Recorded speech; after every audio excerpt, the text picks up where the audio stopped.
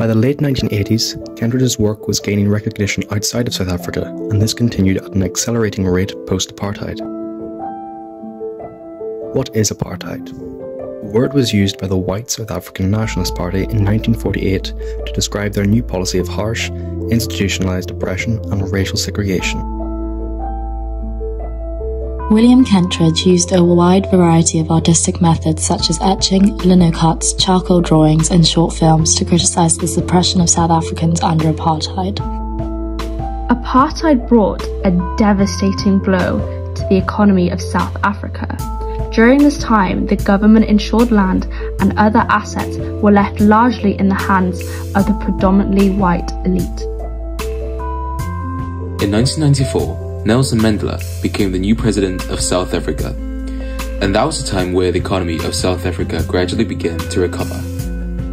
During 1994 to 2007, South Africa experienced a golden time, where the average economic growth rate went high up to 3.6%, with a comparatively low inflation rate of 6.3%. So why can the South African economy enjoy such a high growth after suppression? This can be best explained by the hockey stick model. This is because apartheid policies led to insufficient investment in physical and human capital and high shares of government consumption. As a consequence, there was low productivity and inefficient use of inputs. Therefore, following this suppression, growth can be seen to rebound. However, a key evaluative point to make is that following apartheid in 1994, the vast majority of the black population was left uneducated and without desirable skills. Hence, growth is limited due to supply-side factors. Overall, South Africa is becoming an increasingly lucrative source for foreign investment, and the economic rebound can clearly be seen by the sharp rise in GDP growth.